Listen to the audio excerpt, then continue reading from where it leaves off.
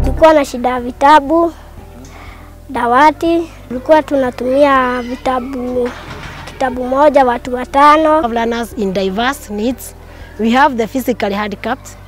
We also have one in the condition that we call the cerebral palsy.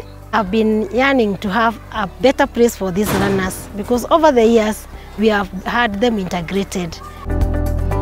Mtu anaweza kusoma akiwa peke yake, hatusumbuani, hata dawati ni nyingi, hatufinyani tukisoma. Now that we have a class through Safaricom Foundation, I feel that I'll be a happy teacher each day when I report to work.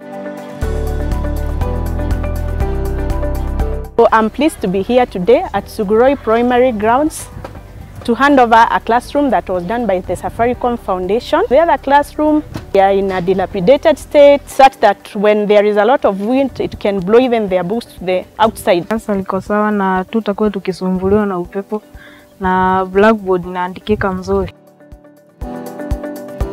We believe that this is going to improve the standard of their learning and their capacity as well. It's also going to be a motivator to the teachers and to the pupils. Laboratory had few apparatus, it had no water supply. I'm here on behalf of Safaricom Foundation to hand over a school laboratory that we had constructed on behalf of the school. We really thank you.